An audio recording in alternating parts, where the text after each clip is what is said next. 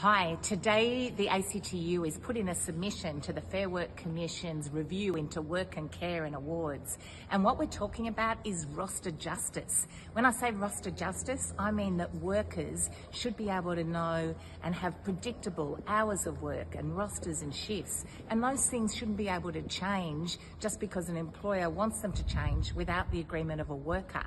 Too many workers now are in insecure jobs. They see their hours change, their rosters change, and their pay go down without any say in it.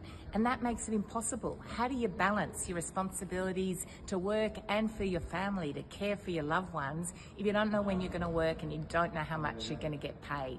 So when we say roster justice, we want predictable, reliable hours of work, at least a 4 hours minimum in pay, so you don't have to travel 2 hours, work for 1 hour and get sent home.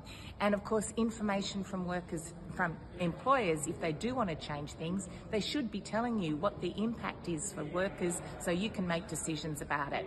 All of these things are really important parts of roster justice. We're going to fight for it and campaign for it to win it.